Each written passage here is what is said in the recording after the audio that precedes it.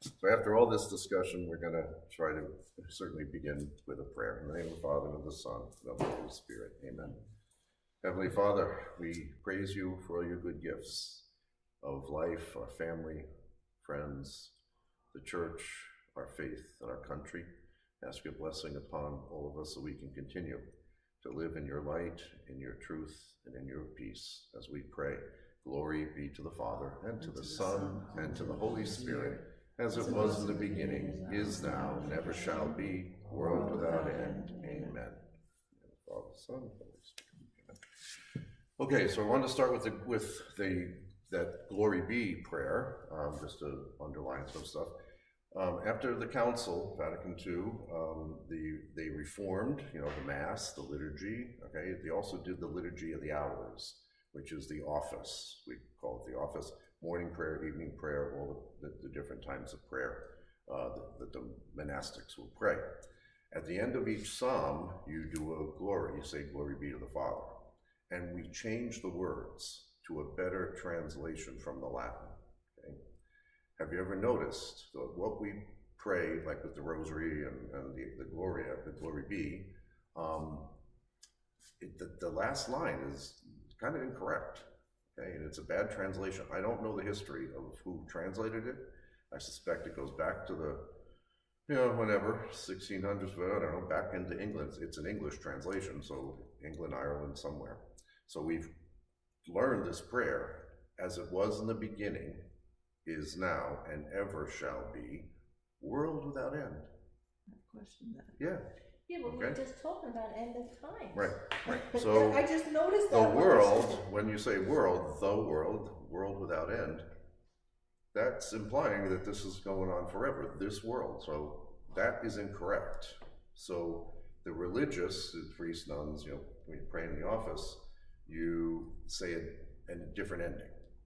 So the way we would pray, so if you go to a convent or monastery or something, you'll hear them pray this way: "Glory be to the Father, and to the Son, and to the Holy Spirit, as it was in the beginning, is now, and will be forever." Nothing about world without end. It will be forever. The glory of God will be forever. The change is in the be. Glory to the Father. Glory to the Father. Yeah, glory be. Yeah, when we say glory be, but glory, we also have glory to the Father. Yeah, glory. Well, most people say the be in there anyway, because it's used to it. But we do the different ending, the better adaptation. So with that too, in 2011, Pope Benedict wanted to go and kind of reform the English translations of the Mass that were done in the 70s, 1970, I guess. And we learned, the new creed. We all got the cards in the pews, and everybody would have to, begin to try to learn how to pray the creed and the Gloria and all kinds of things. The Lord be with you and with your spirit. Okay, so he wanted to have the English speakers follow the Latin translation. That's the normative translation, the normative text in Latin, that the French and the Germans and everybody else comes off of. Okay, so we changed. One big deal was I believe in God, the Father Almighty. Okay, so we were saying we believe now. Okay, all right. So it's interesting. We believe. Well, I don't know what he believes. Maybe he's a Hindu. What are we saying? We. So the creed really wanted, the church really wanted, and it has always been, I believe, since it's credo in Unum Deo, credo, first person. So I believe. So we went back to that. So the Gloria also got revamped and retranslated, and we go there.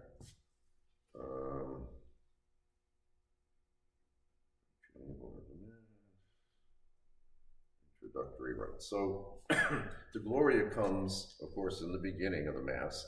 It really is when you're really transforming your mind and your heart, hopefully, as you're trying to pay attention, from secular and outside world, mundane world, into sacred space. So the song of the Gloria is meant to be sung. And if you ever get to take a look at the sacramentary, that's the priest's book, that he has on the altar, has all the sacraments in it, marriage and every funeral, it's all in there. So the church includes first, as you're going through the page, you see the Gloria with music notes, with plain chant. Now, I've never learned it myself. That's the thing I'm going to try to start working on, so I can chant the Gloria and let people be able to know how to do that. We all know the Our Father pretty good now. Most Catholics have heard that along the way and can sing the Our Father. Our Father, who art in heaven, hallowed be thy name. Okay. Never did it. So it's a simple chant. Oh, you never did it? No? Okay. Well, we'll got to get you in there somehow. Don't we do it? I went to Catholic school too. We do it here. Yeah, it's... We do it here. We sing it On here. a regular Sunday? Yeah, and Some we sing the churches, Gloria yeah. too. Where did I go now here? Yeah, we do. Here we are, okay. So, so the Gloria is meant to be sung. So in the sacramentary, it has musical notes, okay? So you're supposed to do that. Anything that has musical notes in, you're supposed to be singing. So the church wants us to sing. You know, those who sing pray twice. You know, it's like, it's St. Augustine. Well, that's the plain chant. So it should be, now we have many Glorias now that composers have made, but the ones that were done from like 1970 to 2011 there, whatever, back in there, a lot of those composers took great liberties in changing the words on the prayer. So if they like Gloria, Gloria, Gloria, you know, do something, and it's not the prayer. So Pope Benedict said, okay, you can compose what you like with music, but this is the text. Don't mess with the text, because this is the prayer that we begin the Mass. So it's like a transformative prayer. It's certainly for me, you know, I'm always running in, you know, late or whatever, coming into Mass. This is a busy, and okay, Lord have mercy, you get that done. But the Gloria, I really try to pray it, you know, pay attention, even if we're saying it. Even if we're saying, like yesterday was a feast day, I had 10 people or 15 people for the Mass, whatever, and we had, we prayed it, we didn't sing it. I wish I could have sung it though, if I could have chanted it, but I'm not practiced enough yet to do it. So, of course you can pray it, and oftentimes in a small crowd or whatever, they will, and without a choir, we'll pray it, and that's okay. But just to ponder, pray it with your heart, pray it with your heart, look at the words and ponder the words. When Scott Hahn made his journey, conversion, he was a biblical scholar, he had all this knowledge and stuff, and he decided to first time to go into a Mass, and he tells the story that he was shocked that every word is Scripture, pretty much, from the Mass. Every word is found in Scripture.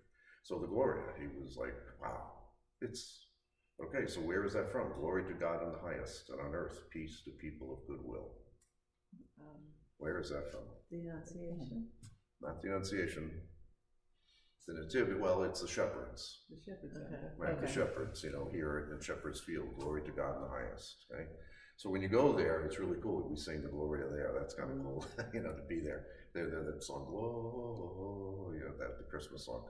And it's so cool. We were there and in the church, and we started singing it, and then this Indonesian crowd came in, and they sang their verse in Indonesian, you know. Same melody. Same melody in Indonesian. Then a Korean crowd came in. We had Korean, Oh, wow. and we all joined in on the Gloria, because that was Nice. the same. It was beautiful, absolutely beautiful. So really, you know, so glory to God in the highest. It really is a prayer of praise. So put yourself in that spirit, you know, and get caught up in the prayer as it's prayed, because, and sometimes presiders, God bless them, you know, glory to God in the highest. Learn peace and good way. We're going to pray to you. So try not to do that. try to give it a punch, even if you're praying and not singing it. You know? But the words here were changed a little bit. Okay, it was glory to God in the highest and peace to His people on earth. Okay, well, Glory to God in the highest, and on earth, peace to people of goodwill. Not all the earth. Not all the earth is going to be in the peace of God. Okay. And, you know, not all the earth is doing that, unfortunately, right? So it's interesting. It makes this like kind of specification of the people, you know, and on the earth, glory to God in the highest, and on earth, peace to people of goodwill. Okay? So we are praising God with the general name, God. Okay? We praise you, we bless you, we adore you, we glorify you.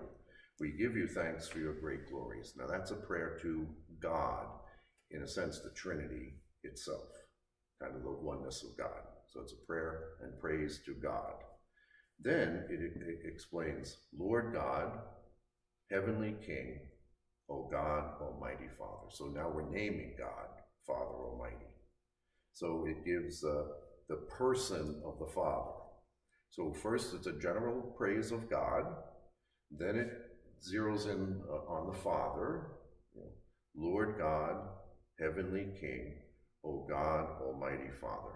So all that praise is for the Father. Then we switch to the Son, Lord Jesus Christ. And it's cool when the composer changes somehow the melody, and that you know you're doing something different now. We've given glory to God, then specifically to the Father, and then we move into the Son. So, Lord Jesus Christ, only begotten Son, Lord God, Lamb of God, Son of the Father. So again, three titles there again. All these like threes are happening here. Remember the three means you mean it. You know, first time you do something, second time you do something, maybe coincidence. Third time you do it, that's it. So it's the Middle East mindset is right here. So Lord, so titles, Lord Jesus Christ, only begotten Son, Lord God, Lamb of God, Son of the Father, you take away the sins of the world, have mercy on us. Then you get three mercies. You'll have mercy on us. You take away the sins of the world, receive our prayer. Okay, so it's all three prayers for mercy. You are seated at the right hand of the Father, have mercy on us. There's your other mercy. For you alone are the Holy One. You alone are the Lord. You alone are the Most High, Jesus Christ. And one of the ladies said, that's when I bow my head. Yeah, it's good to bow your head there in the name of Jesus Christ. We were taught that when we were little kids. It's a good thing to do, you know. You alone are the Most High, Jesus Christ. And finally, we hear the Spirit, you know, with the Holy Spirit in the glory of God the Father. Amen.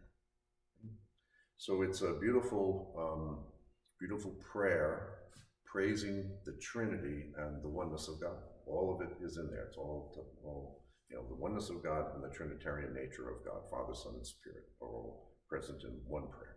And it's a praise of prayer of praise.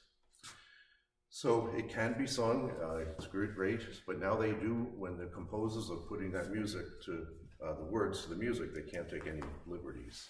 You have to state everything. You can't just like praise Jesus and not the Spirit and not the Father. Some got into really liberties of changing the words a little bit. So we want a little standardization there, that what the church prays is what the church believes. So we talked about that phrase, lex credendi, lex orandi. The law of belief affects the law of prayer, the way we pray, the doing of the prayer. And the prayer that we do affects the belief that we have. So it's important to keep the words, you know, as correct words. So, good, all right. So, yeah, I'll leave it there, okay. So, that's our for Verino for today.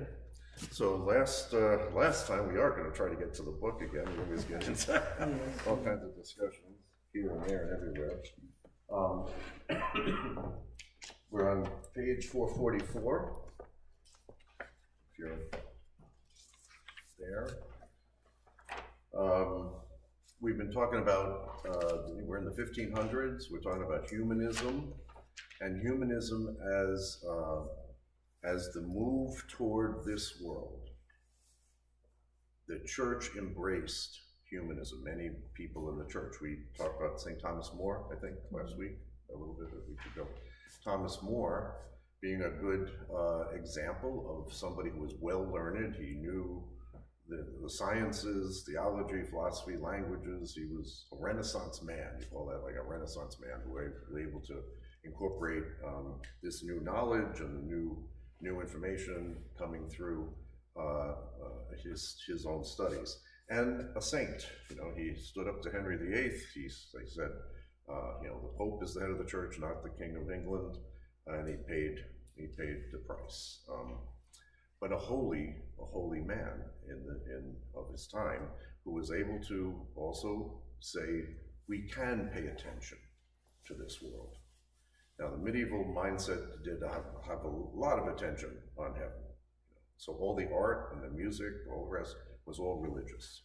Now, people start doing other things with music and with art. And I use the example of peaches. I mean, people started painting pictures of peaches. Well, I love peaches. Peaches are beautiful. You know, God made peaches, so it's okay. We can pay attention to peaches and pay attention to portraits of people, regular people. Everything doesn't have to be saints and the Blessed Mother and, you know, images like this. So the arts begin to shift a little bit to this world, to look at this world, examine this world, know this world, and cherish this world. God created it. So it was really not a big deal for Catholic humanism, Christian humanism, to, you know, evolve and accept, okay, we need to discover more about this world and the next. But keeping the two together was, you know, just natural for most folks. But, you know, Erasmus comes along, he's another writer, and he, you know, a thinker, critiquing though, looking at, well, how is the church running now? How is the world running now? And we can critique it. We can try to make it better. We have to look and see how we can begin to, you know, tweak what we see. So that with knowledge, you know, we can try to perfect this world. We should try to do that. And that's a godly thing to do.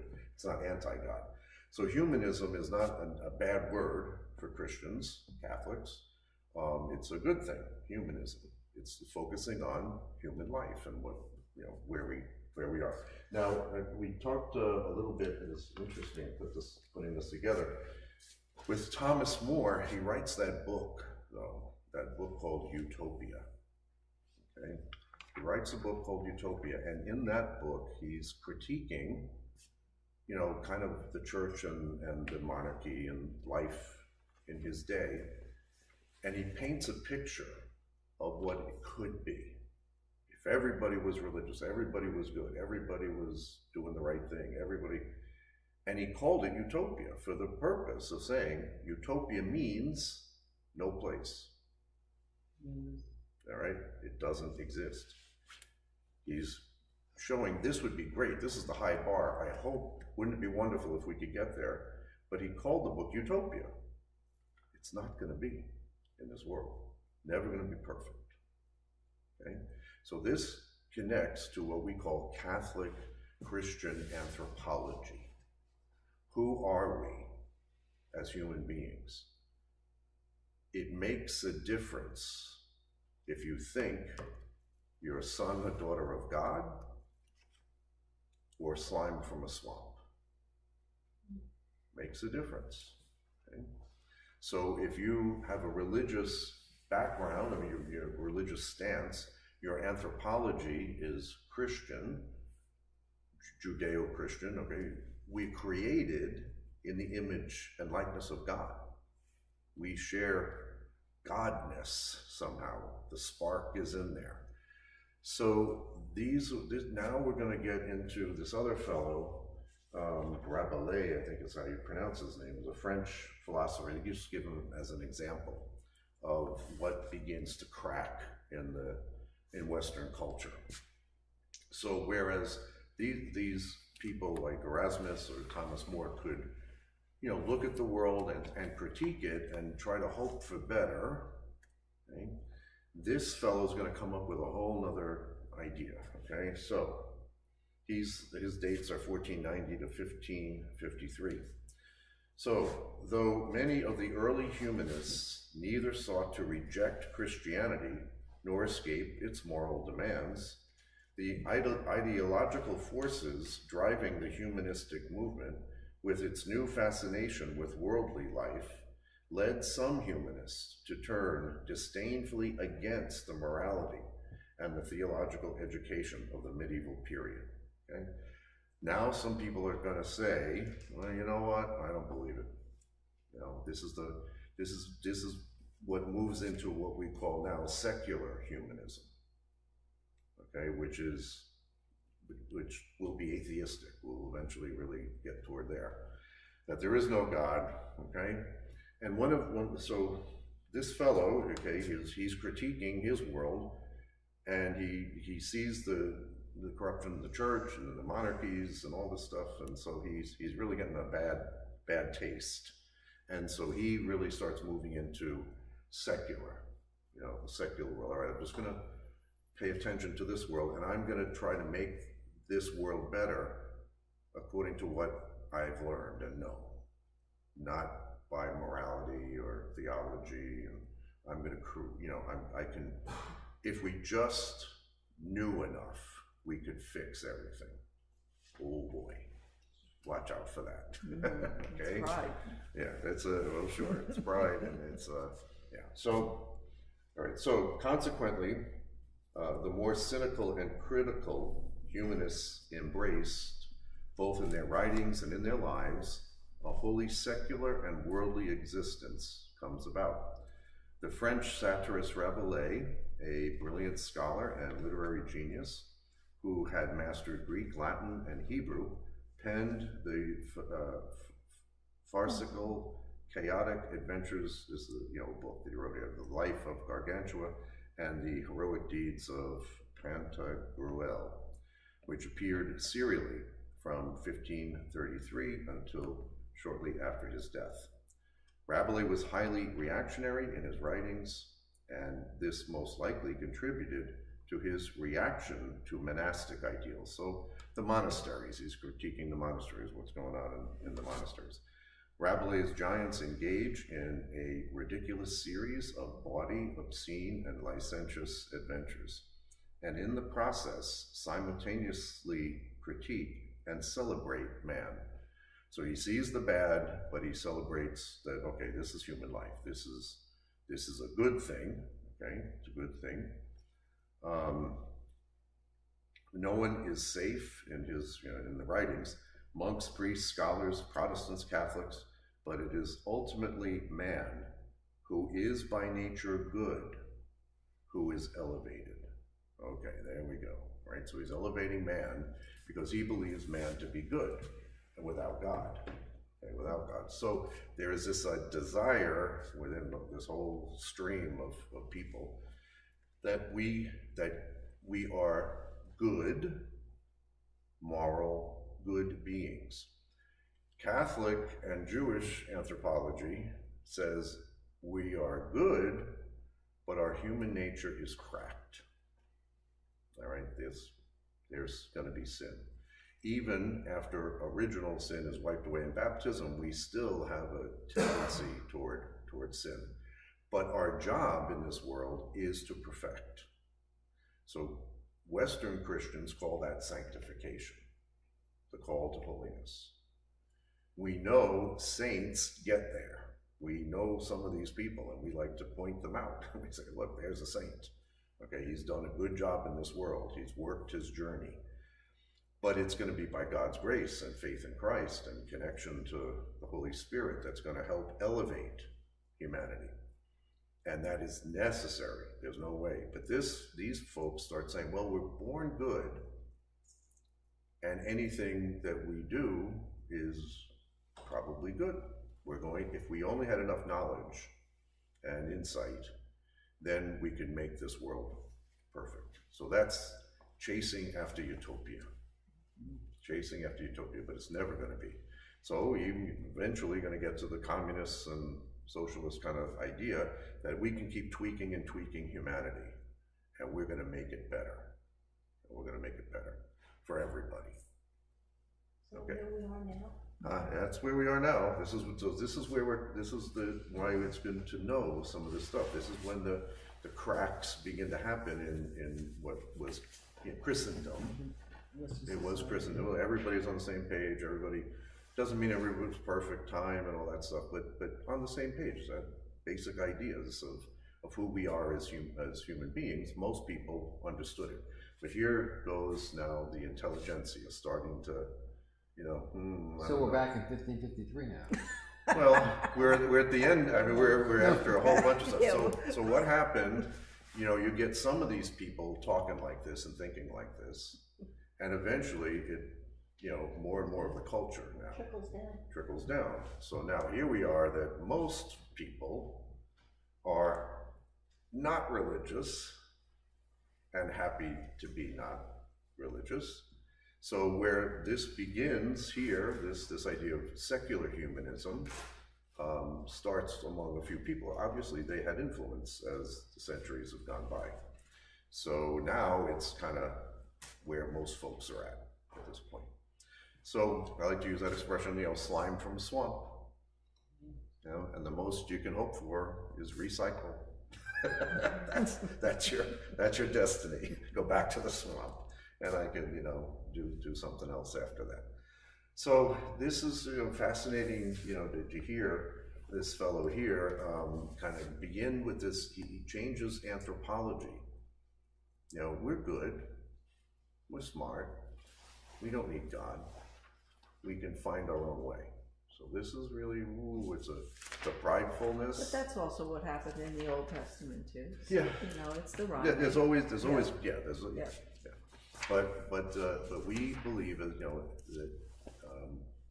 our call in this world, our life in this world is meant for sanctification, that we should be holier and more God-like. The Eastern Christians call it divinization. They really put the big word on there, to become like God. And that's God's intent, that we will be with him eternally. So that's God's intention for us. It's our destiny. So when we cooperate with grace and we move through our lives, yes, we learn and we heal, but that crackedness in our human nature, there's always sin. There's always sin. And we battle it and we can progress. That's Christian anthropology. Some of these folks will just say, well, we're not worried about, we'll do the best we can. We'll just do the best we can. With more knowledge, with more insight, we'll fix everything. And wow, I think it's getting a little more problematic these days as we look at all this stuff. So yesterday, and now we're going to get into the popes, and I just wanted to finish up with, yesterday was the chair of Peter. And I finally found the scripture that when Jesus says, yesterday's scripture was, you are Peter, and on this rock I will build my church. And the gates of hell will not prevail against it. What you bind on earth shall be bound in heaven. What you loose on earth shall be loose in heaven. So Jesus wasn't making that up. He gave us, he gave those keys to Peter. When he did that, he was doing what Jewish kings have done throughout the 1,000 years before him. So he didn't make this idea up out of thin air. He was doing what Jewish kings do, appointing a prime minister. So just like Queen of England has the prime minister, Boris Johnson, and he's the one that kind of runs the show. And especially when the king or the queen is absent, this one is taking charge. So when Jesus does that, he is doing what Jewish kings did, and he, of course, is King of Kings himself. So now he's appointing, and the scriptural basis for that, I finally did find it, looked it up, and it was interesting. Yesterday was 2 22, you know. So it's actually, it is Isaiah 22, 22. Really? Yeah. So if you look up Isaiah